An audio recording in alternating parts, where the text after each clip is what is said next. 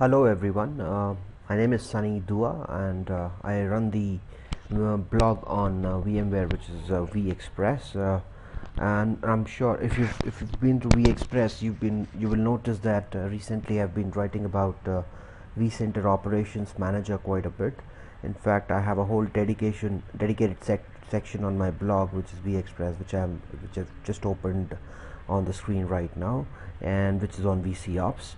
So if you go to vexpress.blogspot.in or .com, you can go to this vCOps page where you will see the vCenter Operations Manager ramblings which I have been doing. So there are a number of articles which I've been writing on vCOps. There's a specific series which I started, which I call the vCOps 5.x tutorial, and if I click here, it opens up a series which has articles starting from part 1 to part 10, which is as simple as deploying vCOps, installing it, doing the basic configuration, doing the licensing, and following the basic configuration policies to ensure that you have a robust installation. Then I've also talked about data retention policy, authentication methodologies, etc. I wanted to take it one step further and now talk about how we can go ahead and use vCOps for capacity management, and we basically wanted to discuss various policies which are available within vCOps for that, right? And that has been a common question, that how do you configure all the policies which are available in vCOps? And to do that, I will quickly get onto my lab, which is this instance. In this lab, I have a virtual center where I'm running a couple of ESX servers.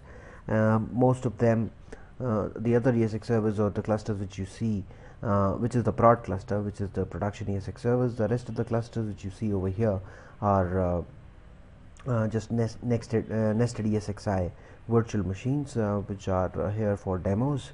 In my prod cluster is where I'm running most of my virtual machines.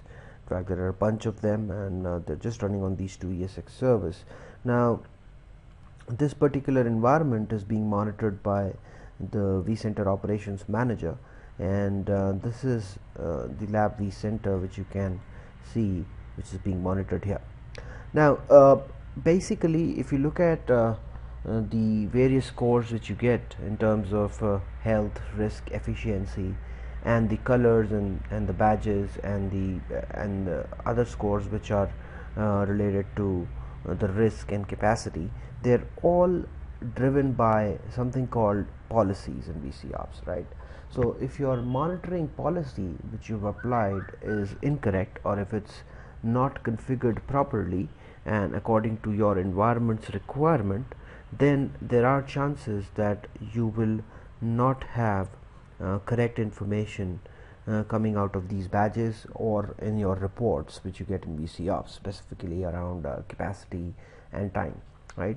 And to configure these policies, you basically go ahead and log into your vCenter Operations Manager as an admin, and then go to the configuration tab right over here. Now, if you go to configuration tab, you get three options on the left hand side: manage policies, manage group types, manage display settings. Today we will be specifically talking about managing policies, and in this instance of vCOps, you can see that I just have a single policy, which is the default policy.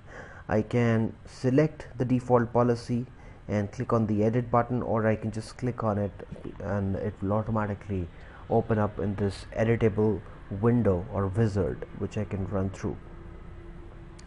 Now, vCOps comes with this default policy out of the box, and it's always important that you go ahead and change this default policy or create a new policy based on your requirements, just to ensure that you have the right numbers in here and the right configuration parameters in here to have the right output coming out of the capacity engine of vCOps, right?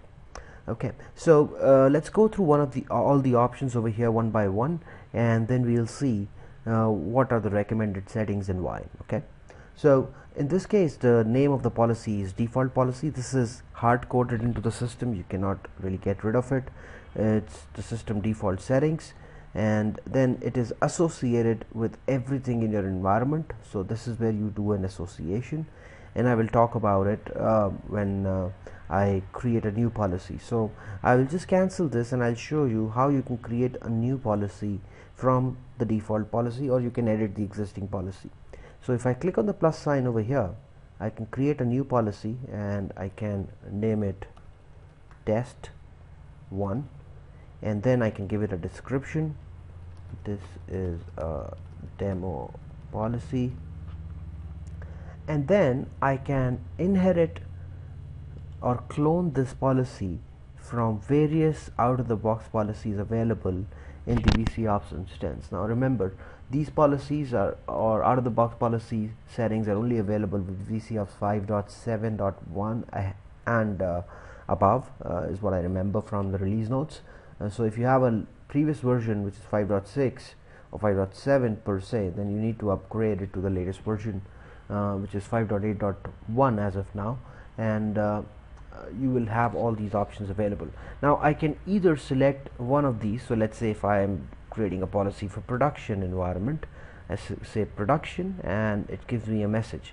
It basically says that all the fields in the next steps, which is all these steps 2, 3, 4, 5, 6 on the left hand side, will be populated automatically on the basis of what VMware has given you in the production environment policy. It basically canned into the system, and if you say yes, it will apply all those policies, and then if you say finish, it will associate it with the objects which you chose. So let's say if I say yes over here, then is when I have to choose the associations. When I say associations, I need to choose a particular folder or a particular function on which I want to apply that policy. So let me just go to my folders and for fun select a particular folder. So let's say I select Ratworks as the folder on which I want to apply this policy, and I click on add, and then I can just, without touching anything else, click on finish, because everything else is automatically configured by the VMware given policy. Now if you notice, then Ratworks folder will have two policies applied to it. One is the default policy and the other is the test1 policy. Which is the policy which will be considered while doing all the calculations of capacity? It will be test1, because it is ranked higher on this page. So test1 is the first policy on this page, so that will be applied to the object, and if that object is also participating in the default policy, then that particular policy or the default policy will not apply to that object. So whatever is higher in the ranks over here, and I can just reorder the policies if I want to by pressing this button, right? I can just put them up or down in the system. Right now I have just one single policy. If I have multiple policies, I can reorder them as and when I want. Now understand this, that the default policy will always be the last in the system. So if I have test1, test2, test3 as 3 different policies, and then I have Sunny as a folder which I am monitoring, then if it's under all the 3 different policies, then it will only use the characteristics of test1 policy, because that is ranked number 1 in this particular page, right? So that's how the policy ranking and the application works. I will just get rid of this test policy because I don't like choosing the canned policies. Instead, I like creating my own policy, which also helps me understand how these capacity calculations are being done. Okay, so let's look at the default policy and I'll run you through all the systems. So by now we understand what is the policy details, under which we have general and association. The next tab or the next configuration option we have is configure badges, right? So I'll just go ahead and get to the badges tab. Now if you look at the badges over here, this is where you configure the infrastructure badge thresholds. When you say infrastructure badge thresholds, these badges are for objects which are everything other than virtual machines and custom groups which you create. So if you look at the left hand side, these infrastructure badge thresholds will apply on the world, will apply on the vCenter level, will apply on the data center level, and then the cluster level. So if you look at, or the data stores as well, for that matter, right? So any changes which you do over here will impact the colors of the badges when you select these particular objects on the left hand side in the inventory pane. So if I want to go ahead and, so for example, like I want to say that I want an alert, or I want the badge color to become let's say orange when which is the one which I'm selecting right now, when the workload of a particular ESX server is 50, as calculated as 50. So as soon as that happens, then the workload level or the badge becomes orange. And if that workload goes ahead and shoots up to 75, I want that so I think the first color is yellow, the second one is orange, sorry for that. Yeah, so as soon as the workload level moves to 75, I want the color to turn to orange, and then similarly I want the color to turn to red as soon as the workload goes to 95. Now having said that, you also have the option to go ahead and turn off a particular badge if you wish to. So what you need to do is you just need to double click on that particular badge. So let's say if I want to turn off the workload level medium badge, I can just double click on it, and it will automatically lose the color. It will become transparent, which basically means it is no longer applicable.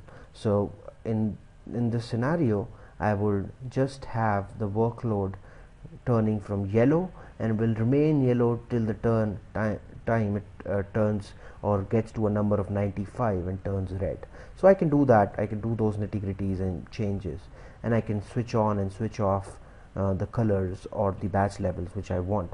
So this is how you set up the health, risk and efficiency, the major badges, and then the minor badges, which is workload, anomalies, faults, time remaining, capacity remaining, stress level, waste and density badges, and the scores which are associated to them. Right now you can do that for infrastructure batch thresholds, as I said, and then you can also do that for VM batch thresholds. So if you want to set it up for specific for virtual machines which you are monitoring through that policy, you can also set up the batch thresholds for that. Similarly, if you have a custom group which you are monitoring in that policy, then you might want to change the batch thresholds according to how you want them to be. So that covers the configure badges option. The next option is configure capacity and time, and primarily this is the reason why I'm doing this video, because I've seen a lot of articles floating around. I've seen a lot of